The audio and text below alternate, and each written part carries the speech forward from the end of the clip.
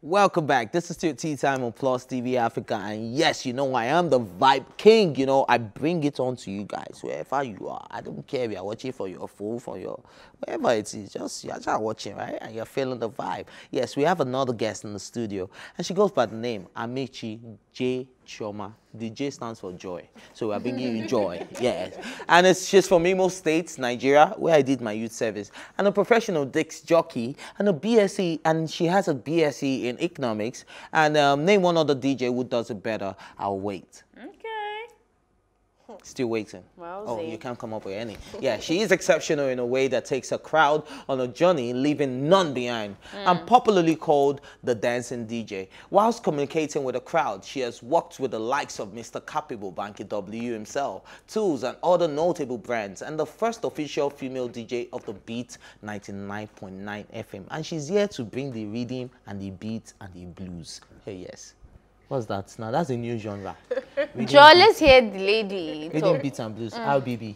Oh, please, welcome. RBB. Thank you. Welcome, man. Yeah. How you doing, man? The dancing DJ. You know, yeah, so we dance now. Come on, man. Do that now. You're the dancing DJ. Wake up. Hey. What's going on? What's going on? What's going on? Yeah. Thanks for gracing, you know, this new year. You know, it's been blissful. Tell us how you do it, because I know you performed somewhere important yesterday. I don't want to call the name before they start UFCC will call for you. What? Yes. This has nothing to do with COVID-19, Kenny.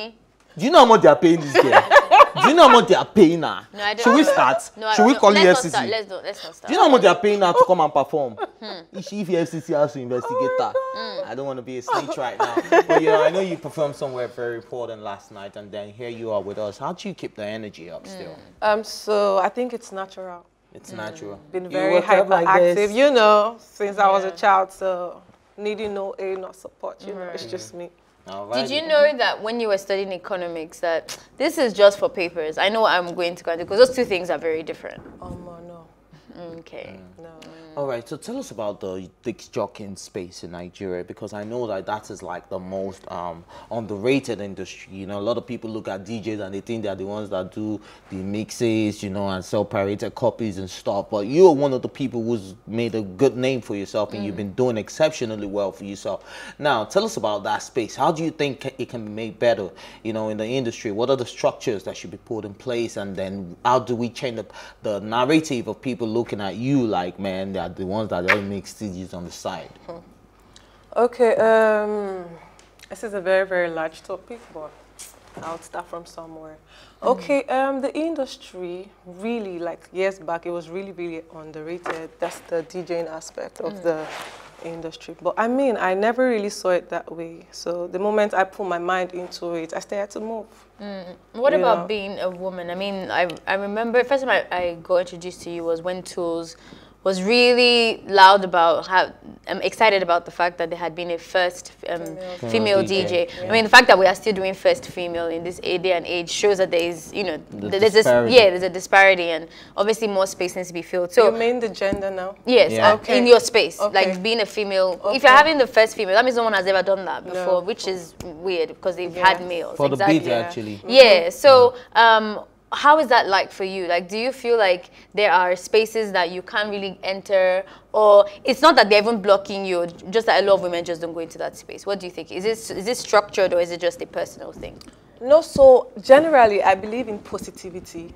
So for the longest time, I had my fellow DJs debate on people not saying female DJ, but a DJ, you know. But I mean, I'm just moving. Somehow I'm just moving because I don't even want to put my mind in that, you know, that space, trying to limit myself from doing things I know I can do. Exactly. You know, your mind is very powerful. The moment you start to use it, you know, you fly. So. All right, so the mind is very powerful, and of course, man, the legs are very powerful to carry us to dance. And of course, you have to dance us out of this show, you know, and then, you know, people have to vibe at all. But before we let you go real quick, you know, tell us what's going to happen with DJ Dayzee in 2021. What should we be expecting?